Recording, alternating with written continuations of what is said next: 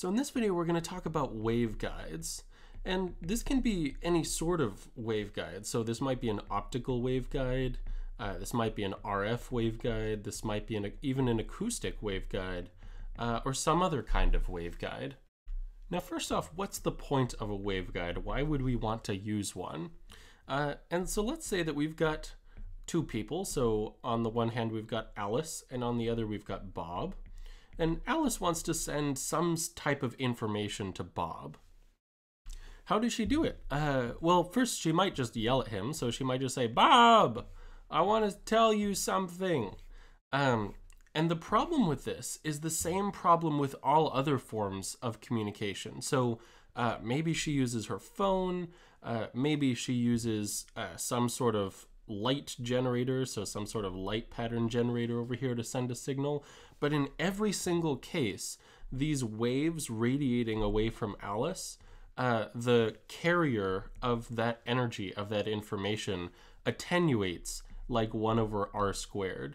So it's filling a hemisphere if she's on ground, for example, or a sphere if she's in free space. But it's filling a sphere around her, and most of that information is not captured by Bob. So Bob over here, maybe, I don't know, let's say he has an ear, for example, and he's listening to these waves. This ear is only going to have a certain area to it.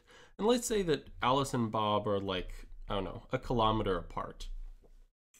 In that case, you'll get an attenuation.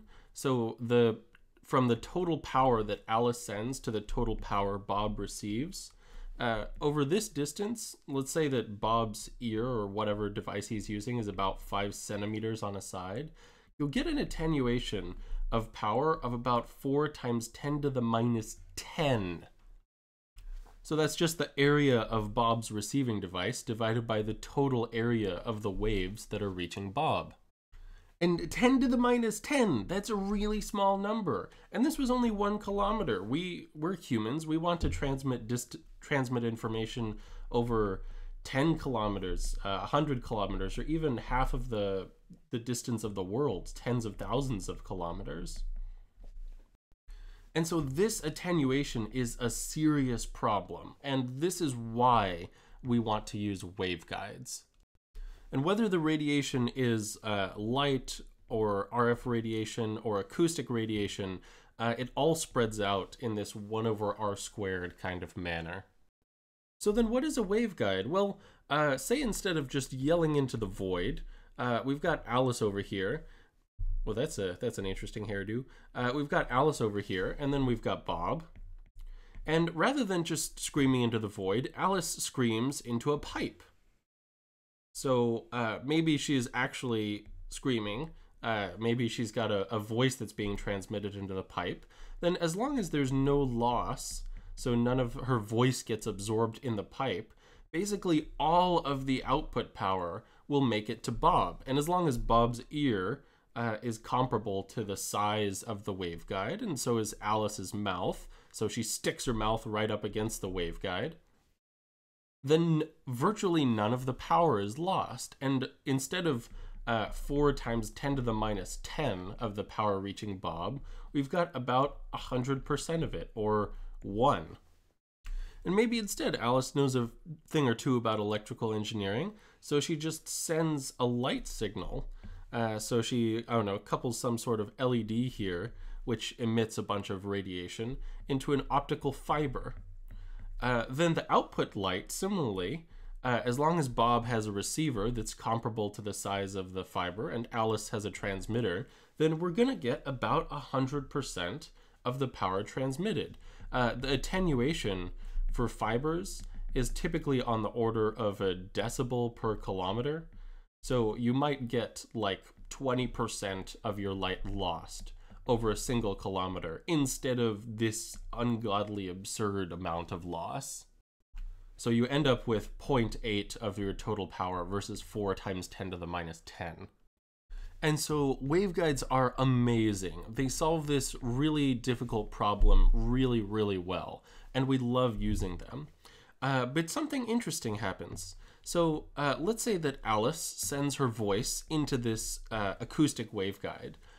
It turns out that not an exact copy of her voice isn't going to arrive.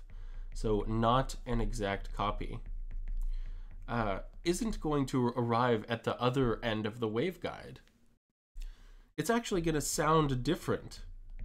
It might be distorted. It might have a different pitch than Alice's initial voice, and Bob might not even be able to recognize his friend Alice. And so this is a really interesting phenomena, and this is known as dispersion.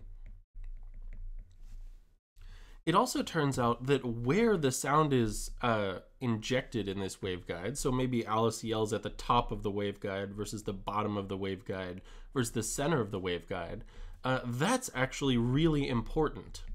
So that determines how much power ends up getting to Bob and what that power looks like when it leaves. And these are referred to as mode profiles, or this is the phenomena that causes these issues.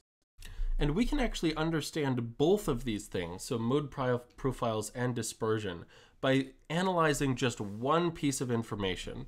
So let's say we've got our waveguide here. All we need to know is the frequency of our input signal. So maybe this is omega naught or F naught. It turns out if we analyze just one of these sine waves, we can figure out how it propagates along the axis of the waveguide. Let's call this the z-axis.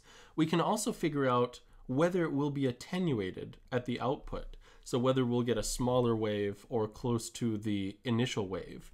And this, if you're an electrical engineer, you might recognize this as a linear system.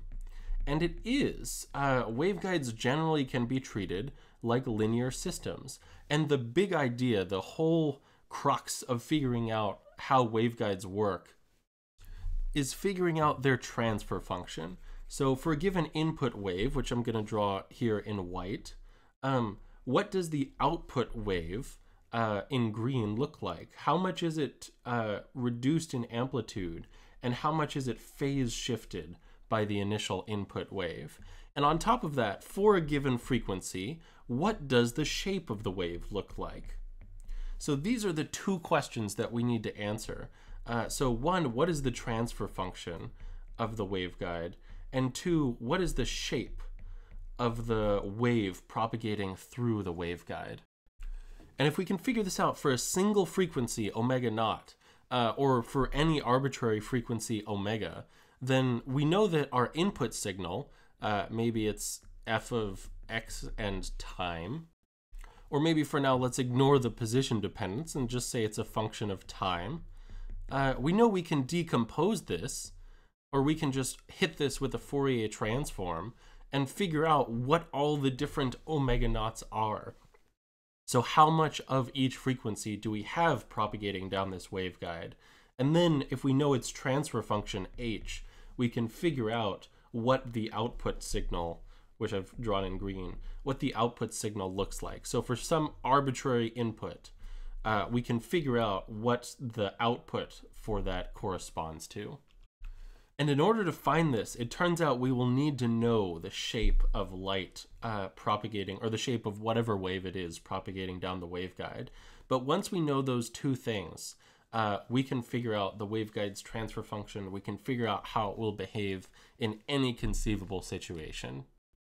And this will be the subject of the next few videos. So I hope you enjoyed this one. If you did, please give it a like down below and subscribe to my channel. Also, if you have any questions or comments, post them down below and I'll try to get back to you as soon as I can. And thanks for watching. I'll see you next time.